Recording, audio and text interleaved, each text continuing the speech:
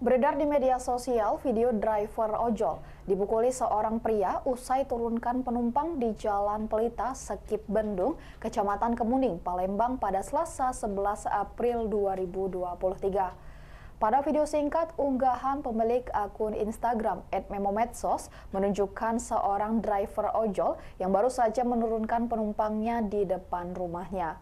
Saat ia hendak melanjutkan perjalanannya, tiba-tiba saja ia berpapasan dengan seorang pemotor yang juga melintas di jalan yang sama. Merasa jalannya terhalang membuat pria itu emosi. Sang driver ojol yang menyadari hal itu pun langsung memundurkan motornya agar pria itu dapat melintas.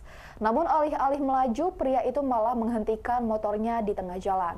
Dengan begitu, pria itu langsung memukuli sang driver ojol hingga korban terjatuh.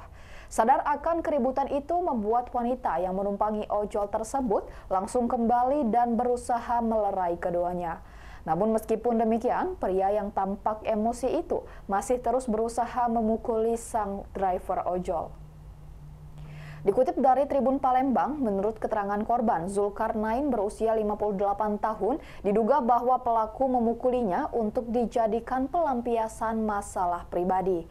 Akibat pemukulan itu, Zulkarnain mendapatkan beberapa luka di tubuhnya.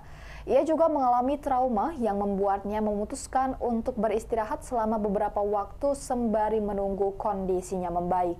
Kabar ini menyebar luas dengan cepat hingga membuat rekan sesama ojol melakukan aksi solidaritas dengan mendatangi rumah pelaku. Namun saat itu pelaku telah melarikan diri. Orang tua pelaku yang tak terima kediamannya tiba-tiba didatangi banyak ojol itu pun berujung tersulut emosi. Ikuti terus berita menarik lainnya, jangan lupa like dan share seluruh akun Tribun Medan.